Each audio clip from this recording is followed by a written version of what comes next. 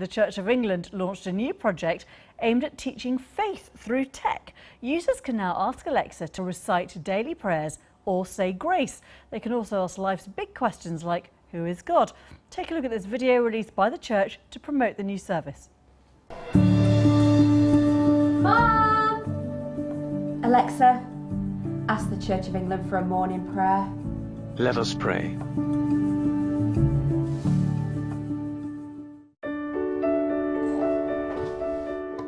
Alexa, ask the Church of England to say grace.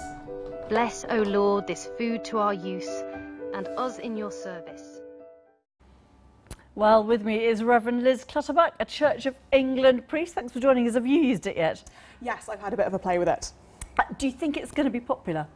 I think it will be within a certain section of the community.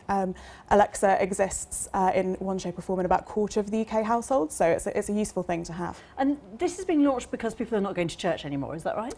No, it's been launched as a new way of people getting in touch with some of the resources the Church of England has, and also to help them connect with their local church. As well as the prayers, it also has a function to tell you where your local church is.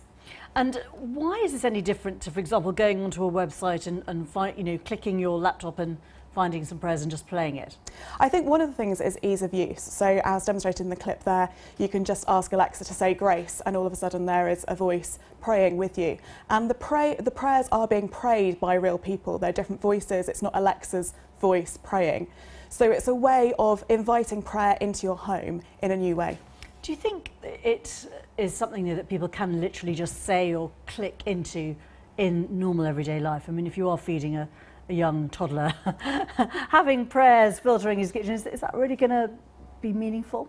I think it is, because I think one of the things I've seen in my own church is particularly busy parents trying to find ways in which to bring prayer into their life, the life of their family. So actually I think it's an ideal way of doing that. Is the church slightly behind other religions? Because I'm from a Hindu family and I know that, my friends and family will share prayers and songs with me, for example, through WhatsApp, obviously connecting to people in India. So is this perhaps a little late for the church? I don't think so. We've had a Church of England app for several years. It's had 400,000 downloads globally. People use that to pray every day. I think this is just a new way of using some new technology. Very interesting. We will see how it takes off. I'm sure it might. Revd Liz Clutterbuck, thank you.